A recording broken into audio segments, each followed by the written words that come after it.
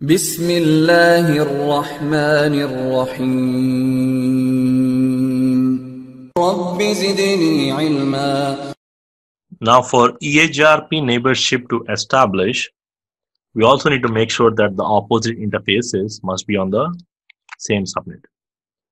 Like here in my example, let's say if I am verifying the neighborship between the router 3 and the router 4, and if these two are not on the same subnet, then the router it's going to simply ignore the hello packets. So even though both the interfaces are being advertised, but if they are not on the same subnet, then whatever the hello message sent by the opposite router, it will be simply ignored.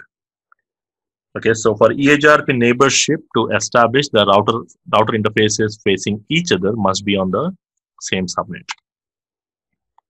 So in my case, let's say on the router 3 and the router 4, there is some issue here. So what I'll do is, we'll try to fix the neighborship between the 3 and 4. So in my case, the router 3 is supposed to establish the neighborship with router 4. So already it is establishing with router 2, but not with router 4. Now the possible issues, we'll try to verify whether the interfaces, we'll try to verify the previous things. So confirm that the neighbor interface is up, right? That's the first thing.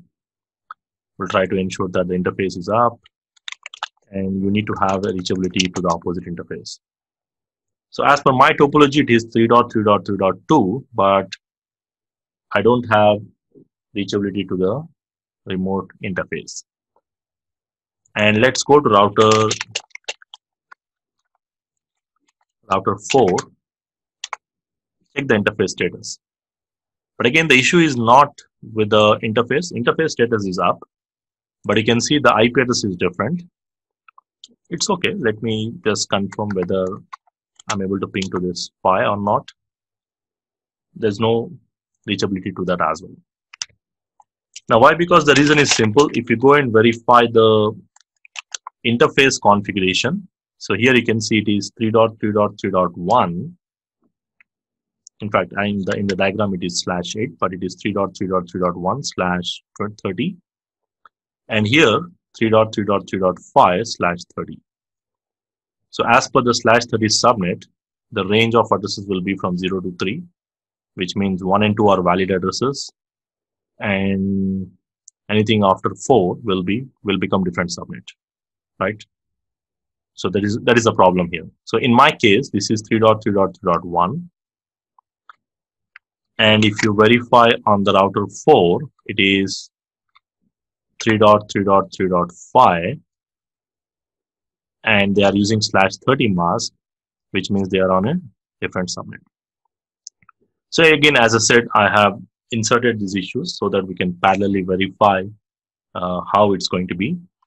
So in my case, the problem is different subnet. So what I need to do, I need to fix it by changing the IP. So I'm going to router S1/0 on the router 4. I'll change this to 3.3.3.2, because when I change it to 3.3.3.2, it will become on the same subnet. So we'll try to configure the same IP. Of course, it has to be different from the same range. And let's confirm whether the advertisements are okay or not, because advertisement seems to be okay, which means if everything is okay, I should be able to see the neighborship between these two.